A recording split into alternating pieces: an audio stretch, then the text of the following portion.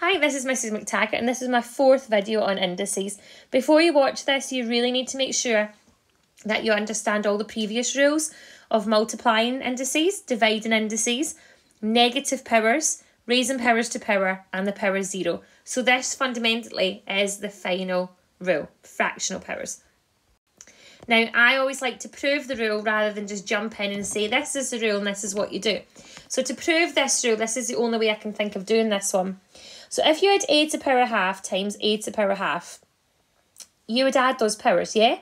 So we would do a half add a half, which is just 1.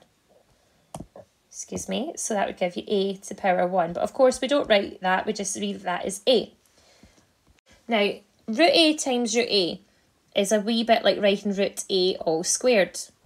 Now, the square root and squaring are the inverses of each other, so they cancel out. It's a wee bit like me telling you to do 2 times 3 and then to divide it by 2. These cancel each other out.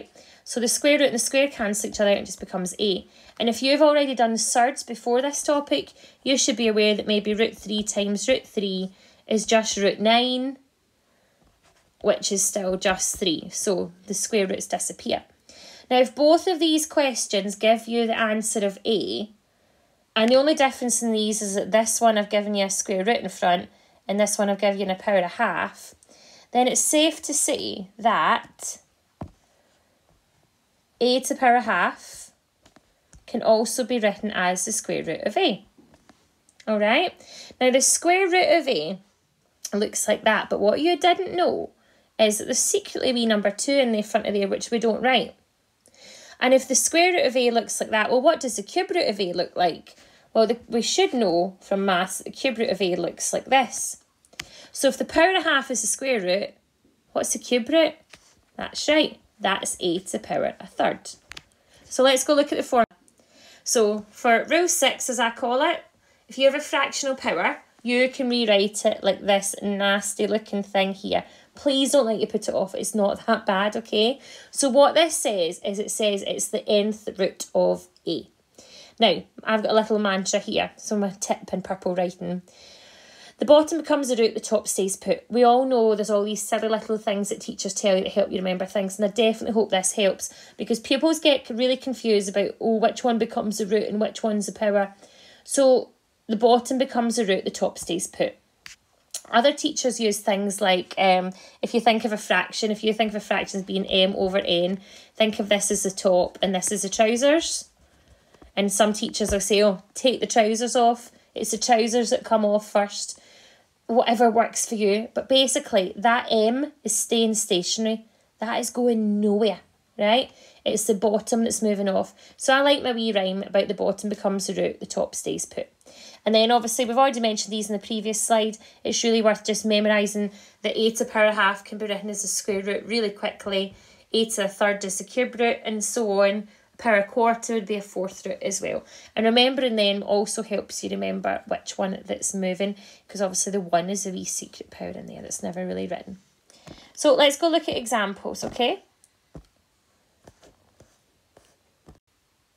Okay, so what we're going to do in these ones is we're just going to rewrite these in like the alternate form.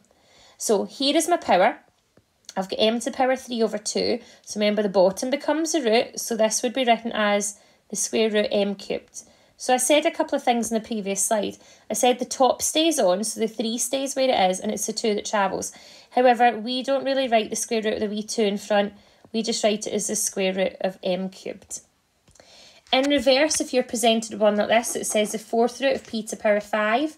Remember that p to 5 stays unchanged. The 4 becomes the bottom. So that was the bottom that moved over, or the trousers that came off, if you want to think of it that way. So that would be written as the power 5 over 4. And if you remember things like the 4th root is a quarter, then, oh, that's just 5 quarters. And then what actually happens is sometimes in an exam, they give you a number to evaluate without a calculator. Now, I don't know about you, I cannot do that written like that. I cannot do 64 to the power 2/3 without rewriting it. So remember, the bottom became the root, so the 3 comes to the front and becomes the root. And then this stays as 64 squared.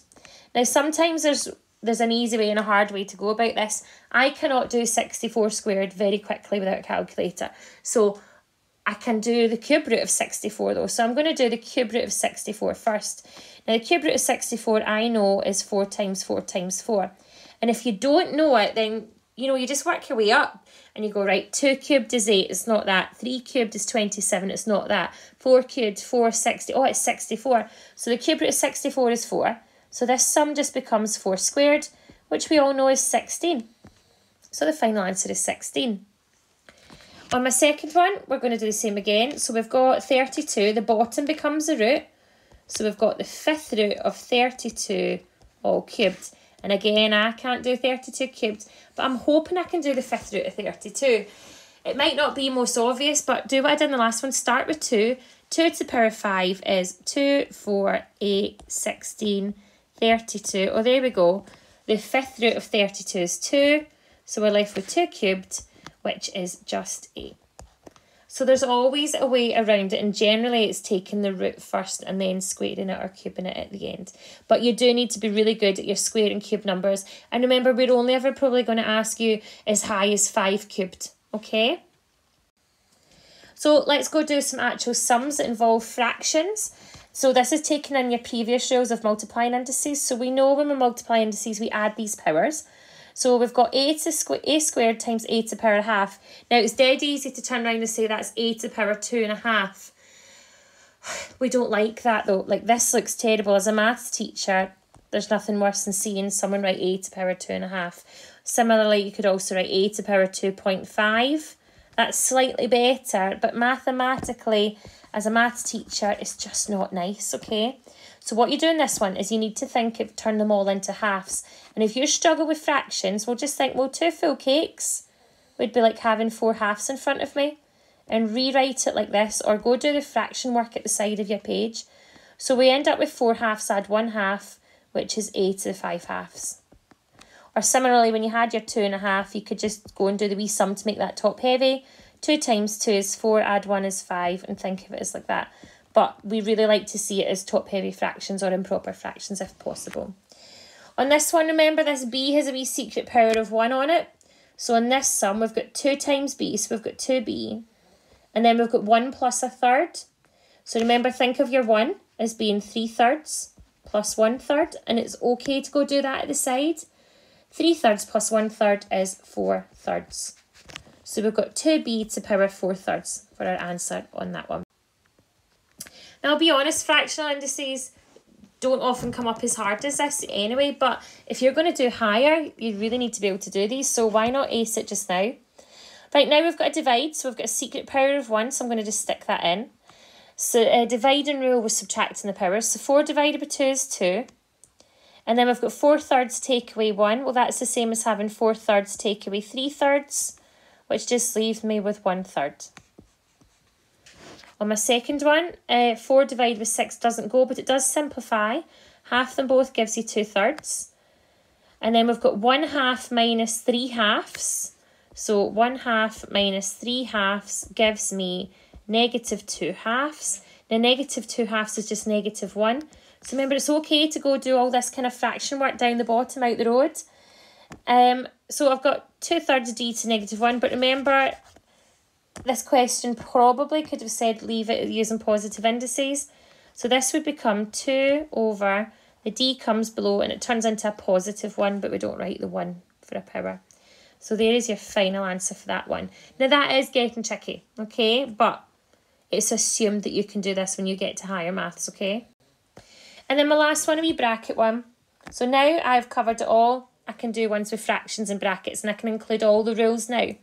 So if I times this out, I've got a to the power, 2 plus 1/2 is 2.5. Now remember, my logic is I turn that 2 into 4 halves. So I think, oh, that's really 4 halves there. So I've got a to the power 5 halves. Take away. 1 half minus 1 half is just 0. And there's that wee sneaky power 0 rule coming in again. Anything to the power 0 equals 1. So there is my final answer. So just a quick reminder on this one. I did say you do need to know your cube numbers, but it's sometimes handy to know 2 to the power 4, 2 to the power 5 and so on. And if I was teaching this in class, I'd probably leave this up to help people. So I hope this has helped. Thanks for watching. Bye-bye.